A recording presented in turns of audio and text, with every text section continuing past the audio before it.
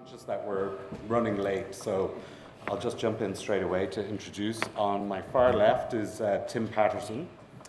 Tim, as you heard earlier, is Vice President and Director of Programming at Nickelodeon UK.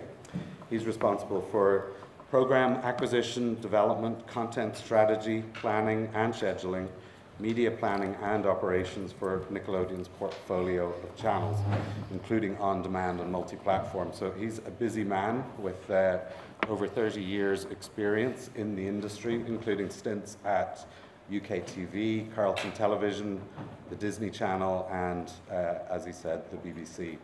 And panelists always send me their bio, so I like to check on Google if they're telling the truth. And he is telling the truth, but I also discovered that Tim is the second most famous Tim Patterson on a Google search. Tim Patterson also invented MS-DOS, the operating system, so he's the most famous one, but runner-up. In the middle here is Pauline MacNamara from RTE. She's the commissioning executive in young people's programs.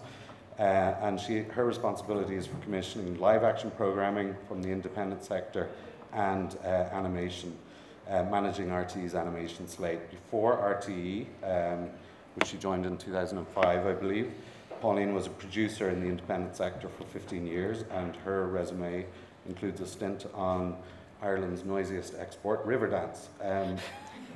Pauline is number 5 on Google. There's a matron called Pauline MacNamara who's bigger than me. Well, there's four solicitors called Pauline MacNamara, which I suspect may be the same person. And here beside me, an old friend of mine in the business, Sarah Muller. Sarah is head of CBBC acquisitions, animation, and drama development. With a slate that covers both live action and animation, Sarah's recent animation commissions include Strange Hill High, Scream Street, and she is exec producing an upcoming reboot of the classic Danger Mouse, which I'd like to talk to her a little bit about later. Sarah was previously managing director of Elephant Productions, so she also has come from the independent sector over to broadcasting. And Sarah, you're the most famous Sarah Muller on a Google search, so... Not after the East German swimmer.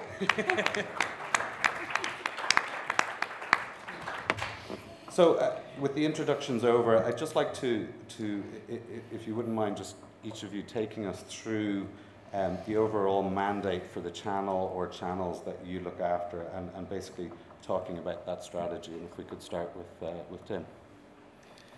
Yeah, I mean, for those who listened to me talk earlier, I talked extensively really about the breadth.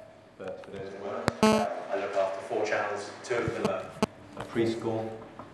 One is focused solely on animation, which is Nicktoons, and the other is more live action focused, which is Nickelodeon.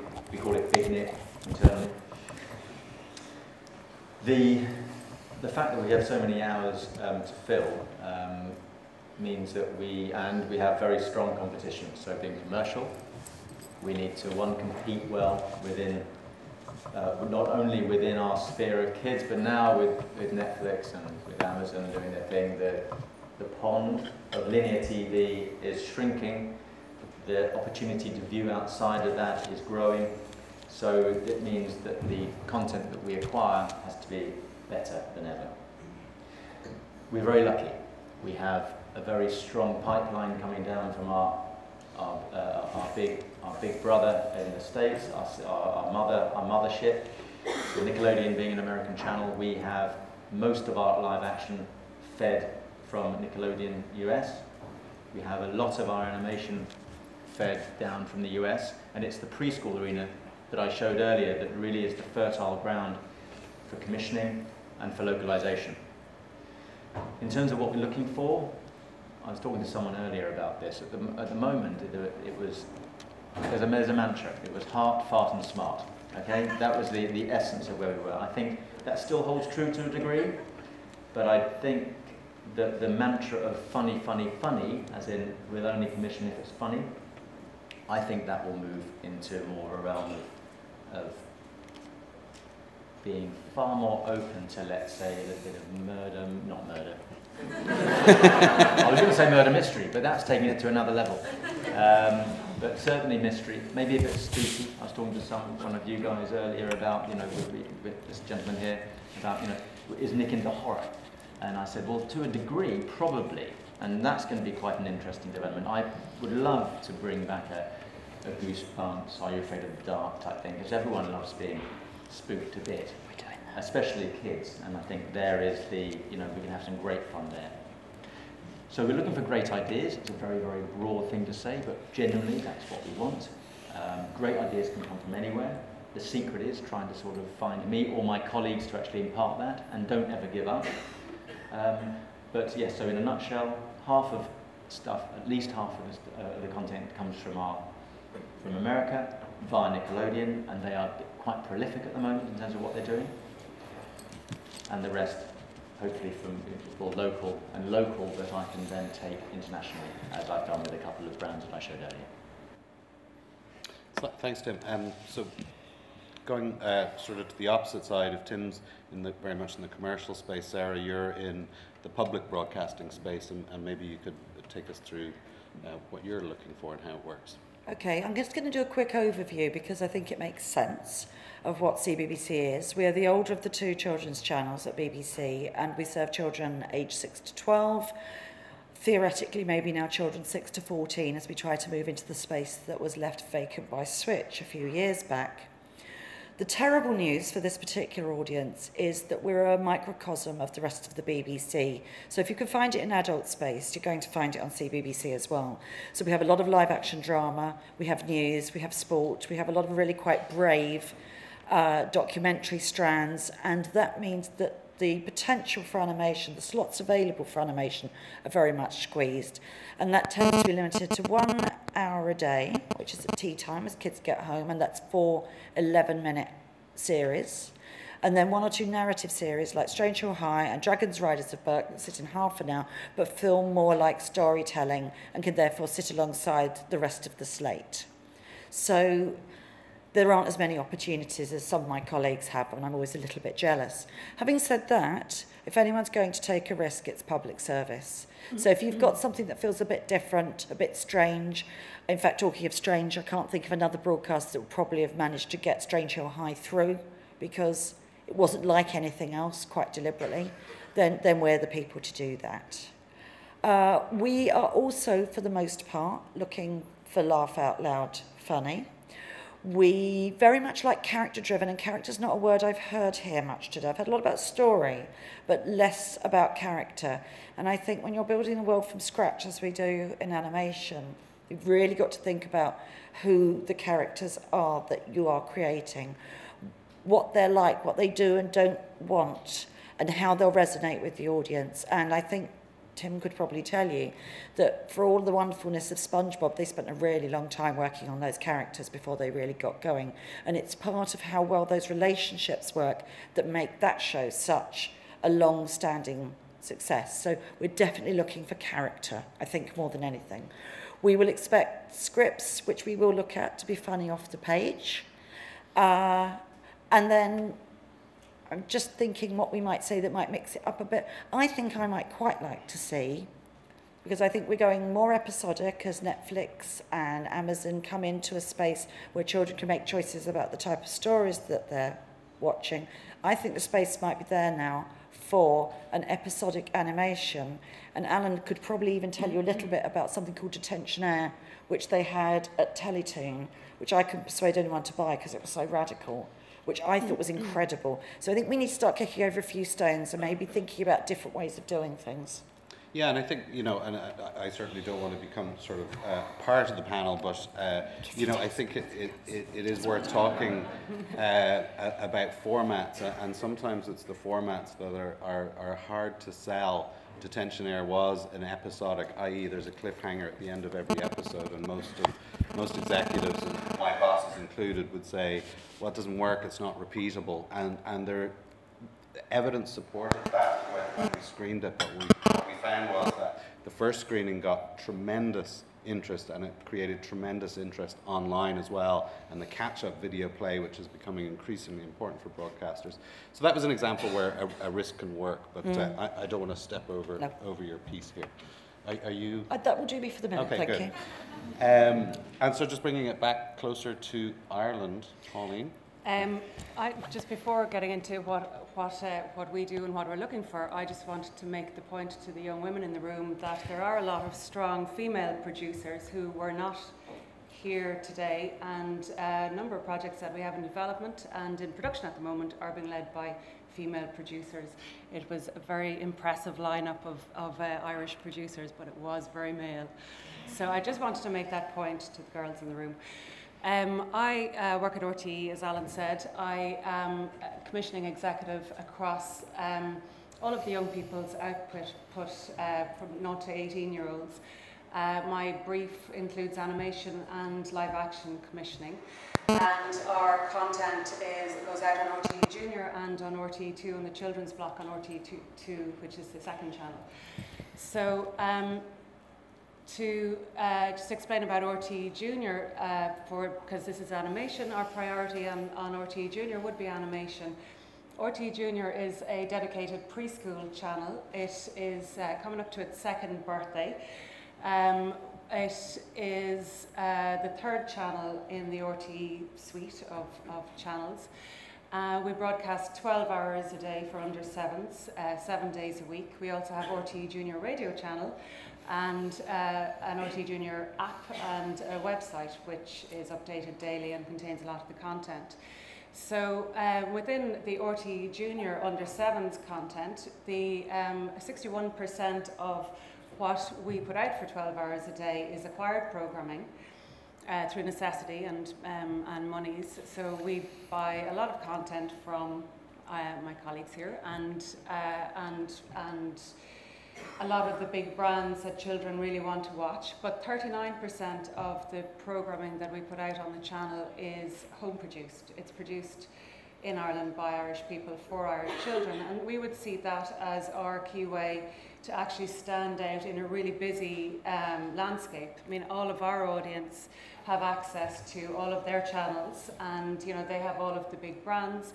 We also have all of those brands, but what we can offer to an Irish audience is their own voices. We can reflect their own world back at them, and we can tell Irish stories with Irish heroes and Irish voices. So very much what we look to do with our commissioning and our animation spend is to localise the schedule, to actually make it feel like an Irish channel that belongs to Irish children and that they can participate in. So, you know, through our live action programmes, you know, the children get to take part in shows.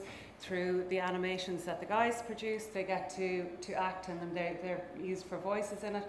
So they hear their own world reflected back at them. And we see that as what the unique thing that we can offer, but also part of our responsibility as a public service broadcaster.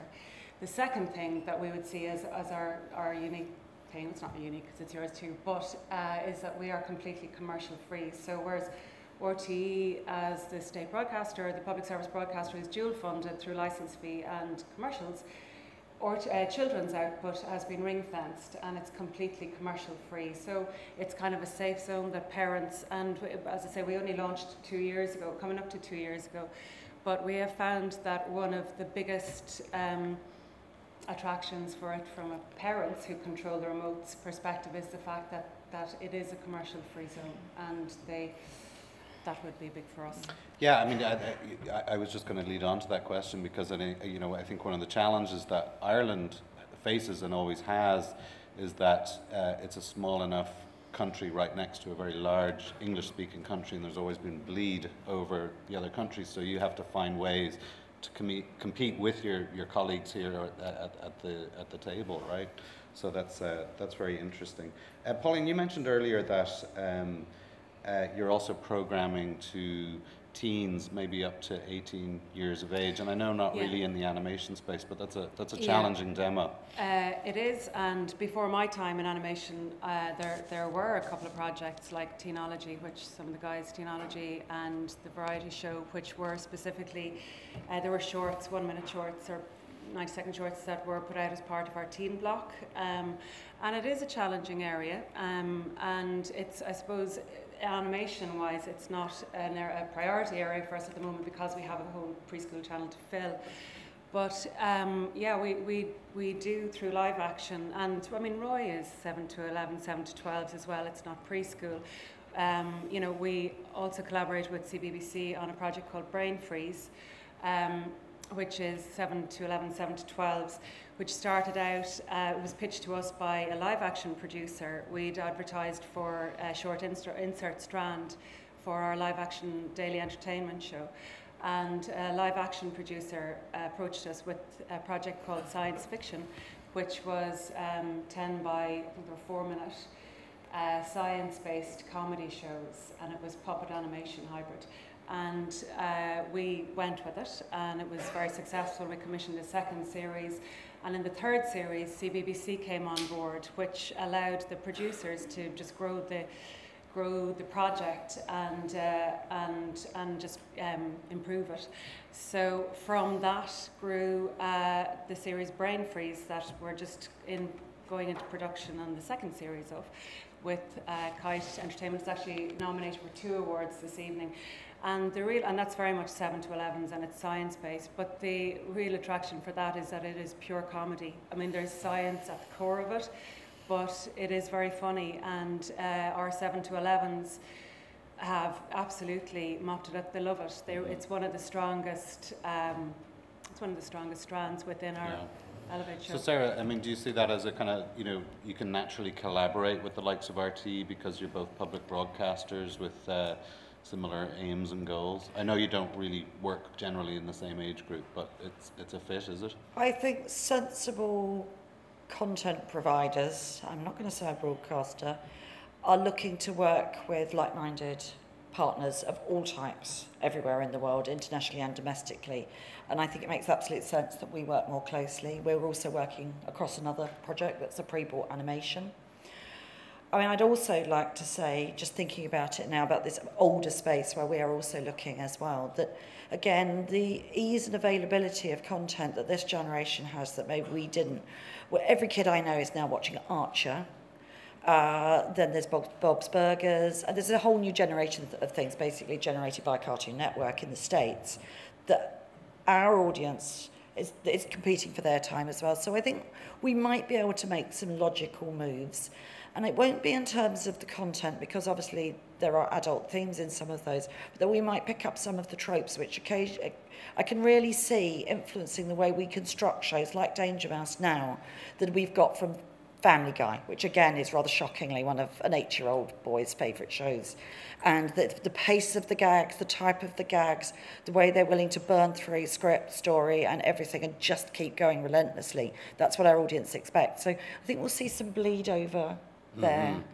And that's a good thing. We never put, at Teletoon, we didn't, you know, publish our ratings of children watching adult content, because Teletoon did run adult content after 9 o'clock, but I could tell you a lot of 8-year-olds were watching Futurama, Family Guy, American Dad, etc. Yeah, I mean, you can't sell it to them. When I started in children's, I did a bit of a research thing into what kids' appetite was for, what they were watching, what their favourite shows were, and it was Podge and Rog, it was Catherine Lynch, it was all the stuff you think that kids are not watching telly when it's on.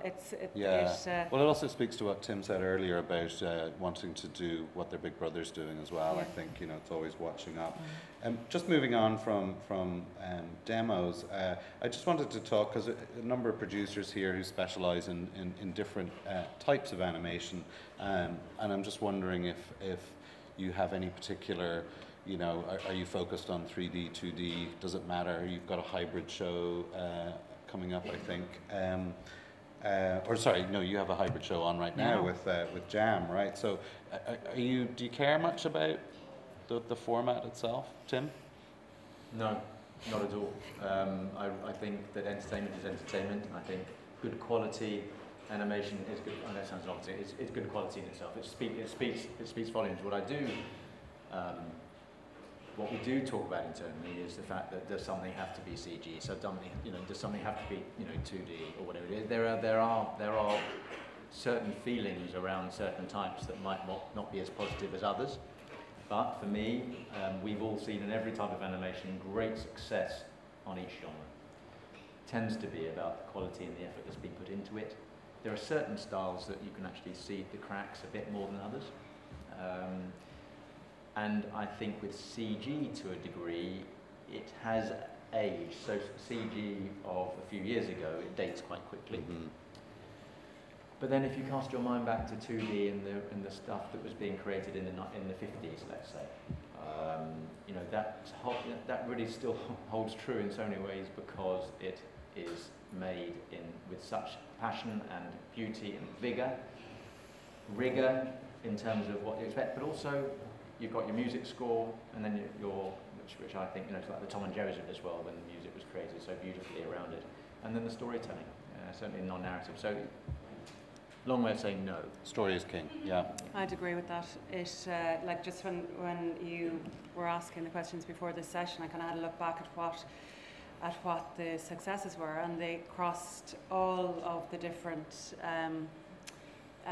formats, and it really does come down to story. So we don't look for we don't look for 2D or stop motion or whatever particularly. We just look for something that has, well, in our case, we look for something that has something extraordinary, and it doesn't have to be, you know, Irish or, you know, local. I mean, it you know, to have an Irish voice in the cast is something that is enough for us. But actually, what we're looking for is something that's different. Like, for example, Punky brought something completely new to the table. I mean, it was the first show ever that featured a girl with Down syndrome as the central character.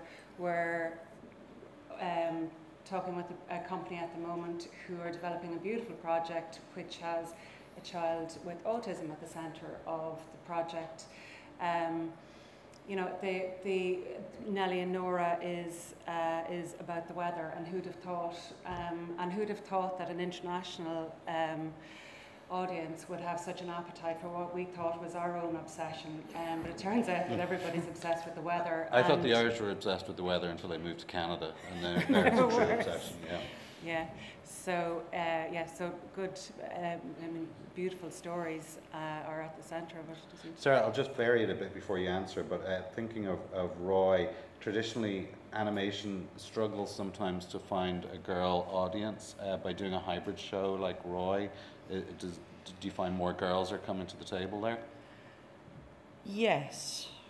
Sorry, I'd prepared an answer which I might give anyway, because which I'd been thinking about, which is just this was the minute for me to say that for the older audience, we aren't fussy about how it's delivered, which type of animation, but what we really want to see is ideas that don't talk down to children. We've tried very hard in the scripted part of CBBC, which is my own little kingdom, to push everything so that you would watch it yourself, and if you wouldn't watch it, don't expect children to watch it.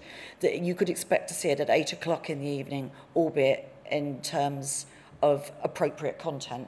So that's the thing, that's the key, don't talk down. So that's what I'm looking for.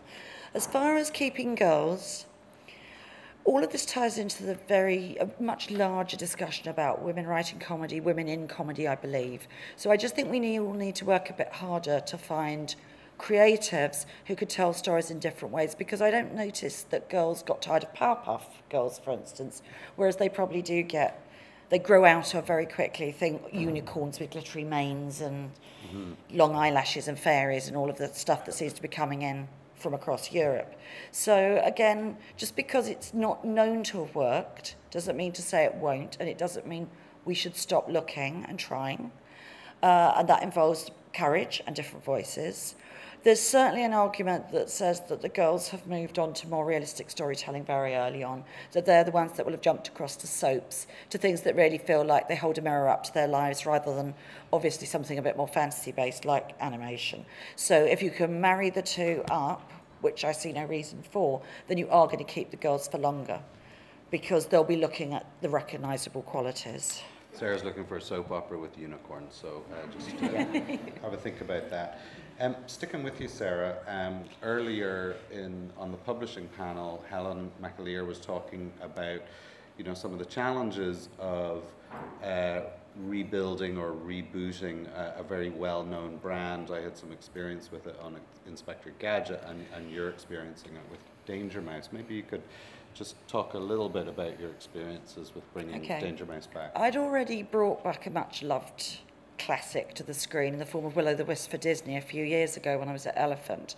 And you learn a lot of things very quickly, which is basically, if you're making it for children, they don't care because they haven't seen it before.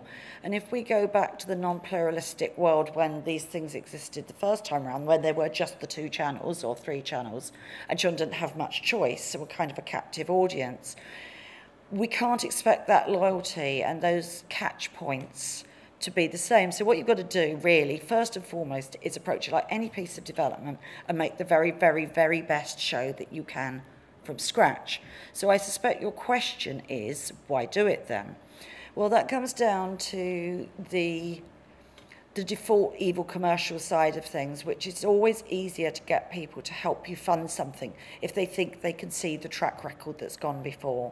So the delicate balancing act is to try and play that out so that people can have some comfort in thinking, well, this sold to 120 territories and did this amount of millions of pairs of pants the last time it was out, to the, well, what am I going to do to make it feel fresh and unique for a new audience, which has a wide variety of choice. And with something like Danger Mouse, we really deconstructed it. I mean, really deconstructed it. We had to be really quite brave. And ultimately, what it came down to for us was it's about friendship. It's actually it's a heart-driven show. It's about the love that those 2 characters have for each other. And then we built back up from there.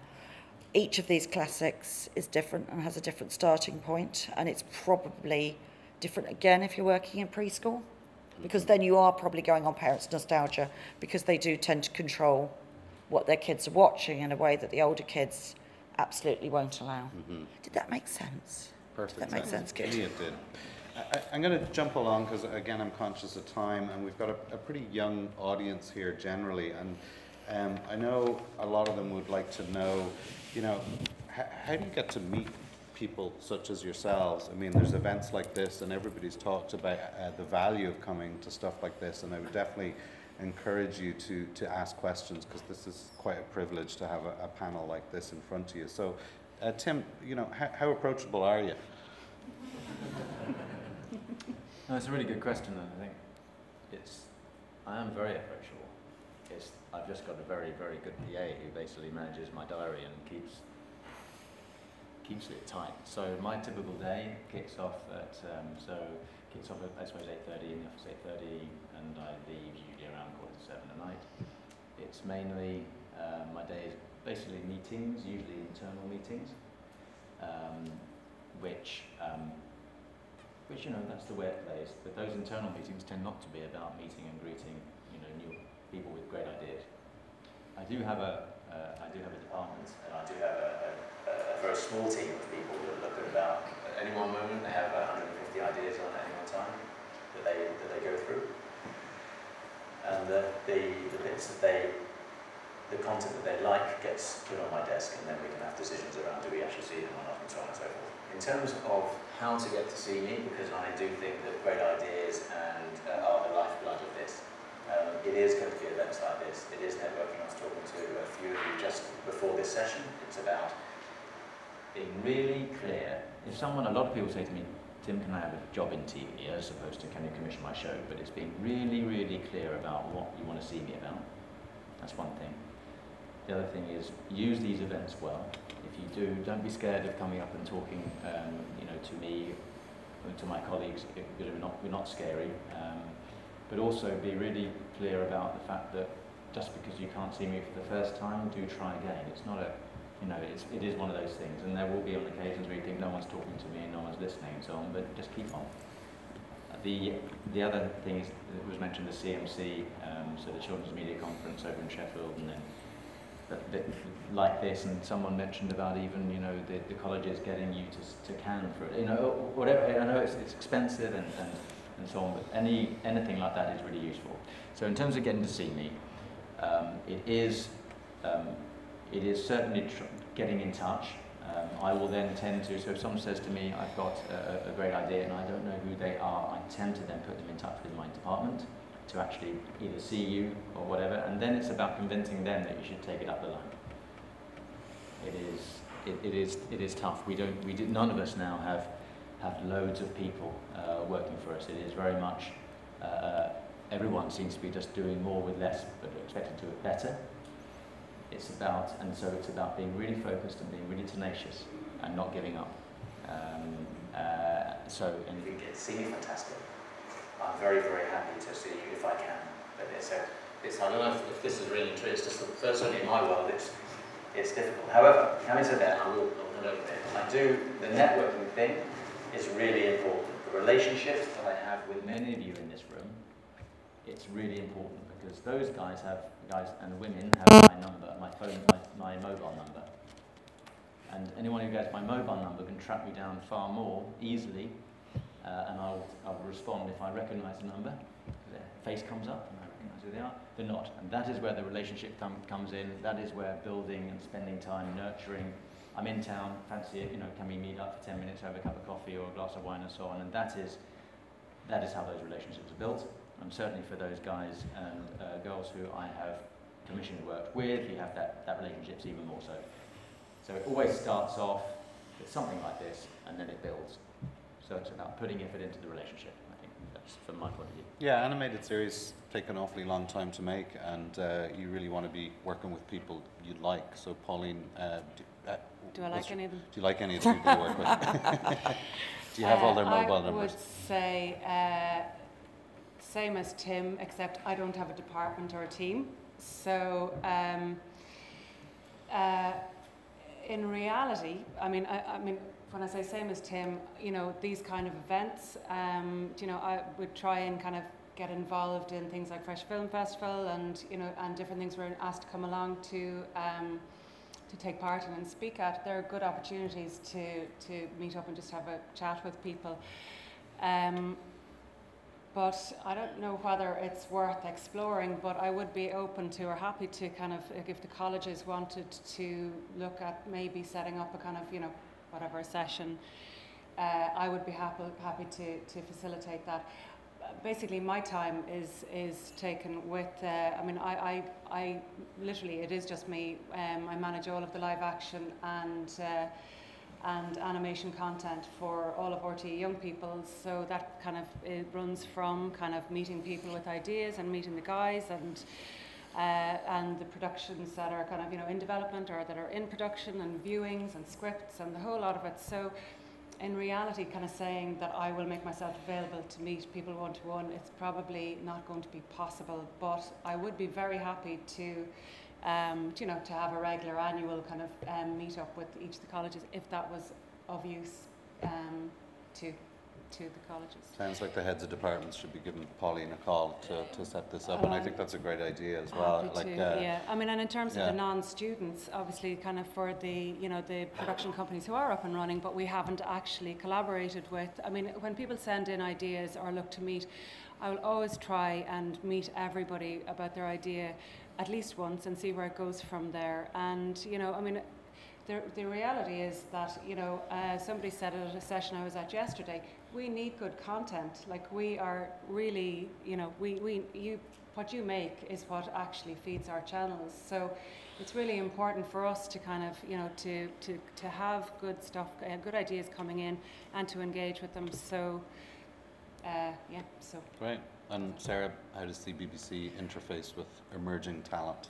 Okay, so obviously one of the most established and potentially successful ways of doing it is for you to hook up with a studio, the likes of which the producers you saw on the last panel, because they've already got a relationship with us. So that's one way of doing it. But, for example, Strange Hill High came from the mind of a very unique individual. And in fact, the DVD got put through my letterbox in my first week at the BBC, and the dog took it out in the garden and sort of chewed it a bit and ran around with it. So we're lucky that Strange High exists at all. But we are quite uniquely positioned in that every now and again, maybe once a year, we will pick up something that feels very special and different and fresh, that has a real strength of vision and an altered feel.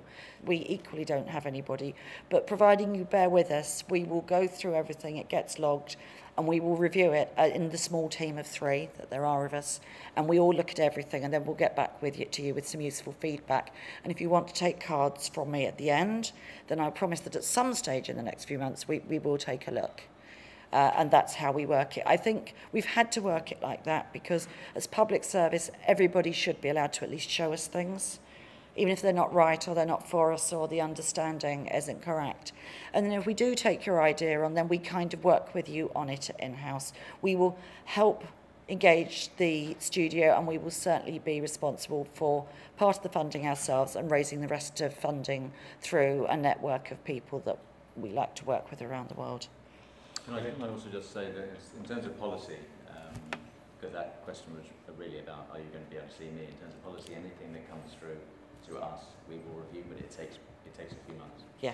And likewise, and that's policy. But that 3 months is like an age for anyone. You know, it's kind of really quite tumbleweedy. Kind of, are they doing anything?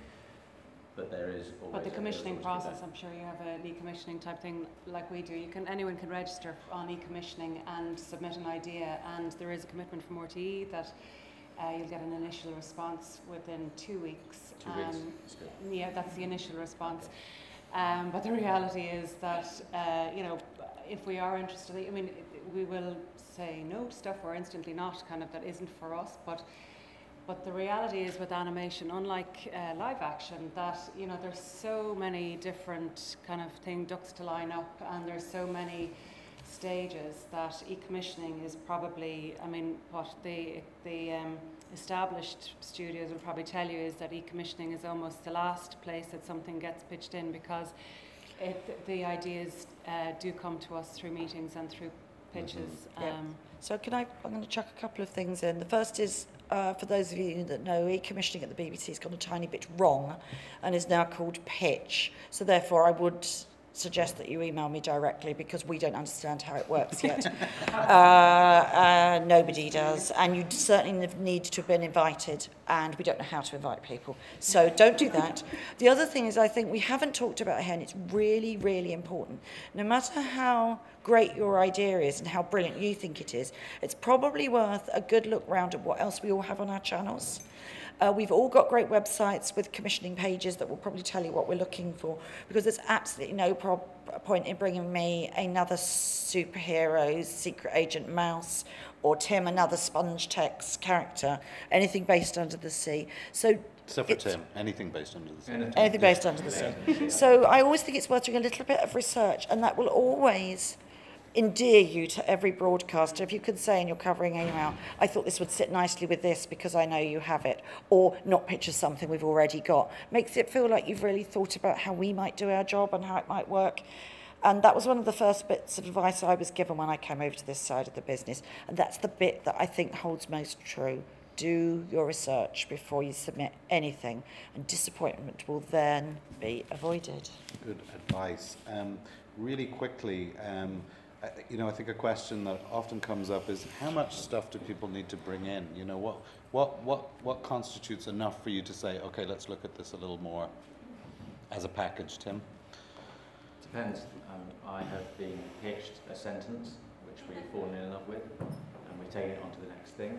Or if we're at a stage where I share it with my international colleagues, I'm part of something called the IPC, which is the International Programming Council. Sounds pretty grand, but ultimately every Tuesday at lunchtime we get on a conference call and we discuss the latest and greatest ideas, and we then figure out who in the international community actually likes them. Then it's best to have a Bible, ideally a trailer, a script or two.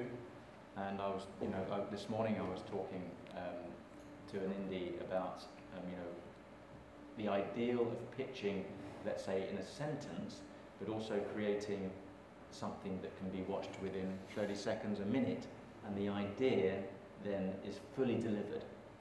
I get given a lot of stuff when I know that the executives involved who need to really digest this stuff, they are also time strapped. So the idea is to, yes, provide stuff, but make sure it's succinct. Mm-hmm. And make sure that if there's any chance of confusion, take it out. You really kind of laser sharp in terms of what you want the message to be, and it makes it much easier. Pauline? Same. I mean, most projects that I would be pitched wouldn't have a trailer made at the initial stages. I mean, usually on a first pitch there would be some character designs and some world designs, a kind of a Bible, not necessarily the full fleshed out Bible, and oftentimes there wouldn't be a script available yet, but I suppose enough to spark an initial interest and a kind of a curiosity to see what a script looks like. So a Bible would be usually what we'd look at first. And Sarah? The easy answer is whatever you think will best communicate what your vision and ambition is for the project. So that could be any one of a number of things. As an ex-producer, I always fall a little tiny bit short of asking people for animation because I know how expensive it is. And I think we should be able to at least visualise what you're getting. So the key thing for the BBC, which is different from the others, is you won't get very far without a script that you feel is definitive. And some of that is down to the fact that our current controller, Cheryl, is the ex-head of BBC Comedy. So she's worked with everybody in the past, and scripts is the way she's used to looking at things. So we're going to sell something into her because we will have 1,000, 1,500 submissions a year, of which we'll maybe take 12 to 20 over the course of the year up to the controller to see what we'll do with them. It's the script she'll ask for. So maybe the halfway house, a useful halfway house, so you can kind of get an idea of the rhythm and the sense of it, is a good animatic, quite a polished animatic, might be something. Great. And before we go to questions and answers, just a really simple one. What show do you wish you had that you don't? Tim? I always used to say SpongeBob. No, it would be one of the Turner Cartoon Network shows that has done so very well, annoyingly. And either of those, the Adventure Time. Adventure Time. Yeah, would be fantastic to have on the slate. But I know the time's short, but it's amazing. And we talked earlier about the fact that you need to give time for brands to grow. And this is a classic example of where you had three brands that were allowed to get on with it. There was no kind of panic. It was because there were the reasons for it, but they were allowed to develop and grow. And they were quite out there in many ways, and they didn't do very well to begin with, but they just suddenly started getting traction, started having a bit of playground currency, talkability, and because it wasn't necessarily something that adults would watch, it suddenly became great in the kids' domain. So suddenly you have a hit on your hands, and they've been riding high now for a good 2 years on that, and that's really cool. Hits often take risks, I think. Sarah? I'm tempted to say Scooby-Doo, but we actually do have it on. It's a bit naughty. I think it's an example of some of the reboots don't work quite as well, and it being a brand in search of a bit of love. So I'd love the opportunity to take it somewhere else. I'm going to say regular show because I prefer it to Adventure Time. I think the characters are great. I think it's got long-running sitcom potential, that it's in the Simpsons vein, and I just think it's genius. Very funny. Pauline, do you want a Cartoon Network show as well?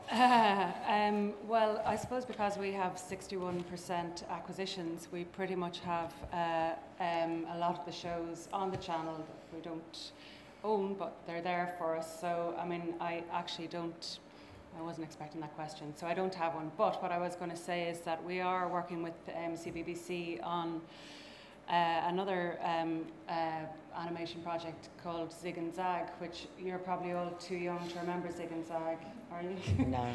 No, but it's been, Ronan McCabe, the producer, has been trying to get this project over the line for a long time, and while it's not a reboot, it is a reimagining of a very, very, very fond pair of Irish puppets. And very funny puppets, yes. Very funny puppets. Podge and Raj people too, as well, right? Related? No? They are the same people, yeah. Thanks so much, and I think we've got a lot to download, but before we depart for the day, I'd just like to open it up to the floor, and I have the microphone. It's mine.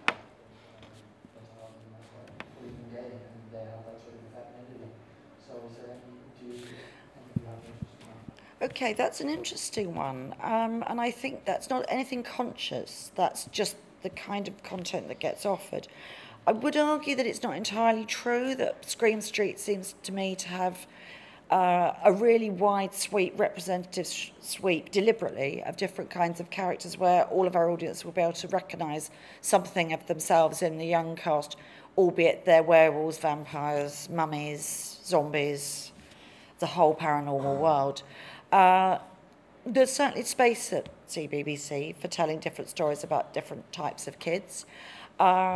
And as we move on, you'll see more of it. We had a fabulous show in development that they just couldn't get their funding for, which very much played into that not typical hand on hips boy, wannabe superhero mould, but they couldn't get their funding. So I'm going to say to you, the BBC had put their offer in.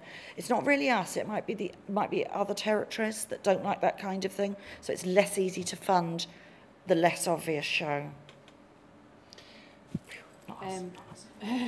Nicely done. Well, I was just going to say a project that we're collaborating on, The Day Henry Met, has very much the kind of the softer boy at the centre of it. But it was just something Sarah reminded me of earlier, which is diversity and the importance for it. And you know, certainly in our live action and our in-house production, we work very hard to try and make sure that we reflect the diversity of society and multicultural Ireland that's kind of that's with us now. And I think it's really important to do that in animation too, and to reflect all of the children's experience and worlds. And there's another very nice project that Gary mentioned earlier, Kiva, which has just that at the centre. So happy days. Tim, anything to add? Only in terms of the live action space, it's quite broad. Whether or not you think about the iCarlys and Victoria's and so on, there's quite a lot of the characterizations are diverse, certainly. In terms of animation, it's an interesting one. I do think that there is more diversity. If you really sort of break it down and you sort of have a look, you'll find that there's quite a lot of examples of a range of diversity. Preschool, yes, that's by nature of what it is. It tends to be a little bit softer. But in the animation space for the older kids, for our Nicktoons, it's quite interesting. I'm not going to go to another subject, but it's quite interesting that the action-orientated animation is being viewed by younger and younger kids, usually boys, and that is because computer games in themselves have created a passive scenario, which is the viewing, into an active scenario, which is, right, you know what, certainly, well, we can do our own killing now. We are in control of what we want to do, and that has really meant that a lot of the actiony stuff has driven younger. In terms of having softer characters, though, coming through, that does come from humour, and humour transcends gender, so that is certainly our space presently. Any other questions? The back there.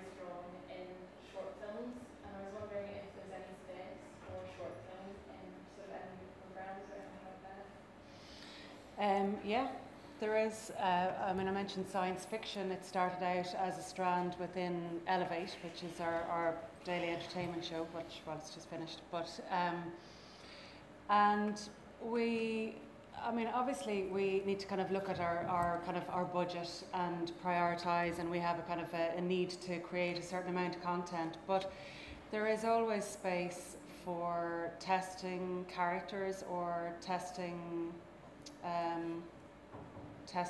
ideas, through, because all of our programs have active websites. So I mean, that can be a good space for trying out stuff. I'm also involved in the Frameworks project that RTE and the Film Board fund. So I mean, that's also a well, it's great because I'm sure you're all aware of it, but it's a funding scheme where we fund 3 to 4, sometimes 5 shorts, 6-minute animated shorts in a year. And sometimes they come from established producers and studios, and sometimes they come from people just coming through. So that's certainly something that's worth having a look at. But you know, I mean, I suppose funding permitting, yes. We have a short form program, which is, and I didn't mention it earlier, and I should have. Every year we have a live action and also a preschool stroke animation short form opportunity where anyone can actually put a short form film into the mix. You have to it's an entry thing, it's a competition, and the best are picked from the crop. We then can actually take those and we will put them on our app, the Nickelodeon app that we have. It's fairly new and embryonic in terms of how this is. How in the States did it for a while, and we've taken it on. I think it's just a fantastic initiative. It really does then open the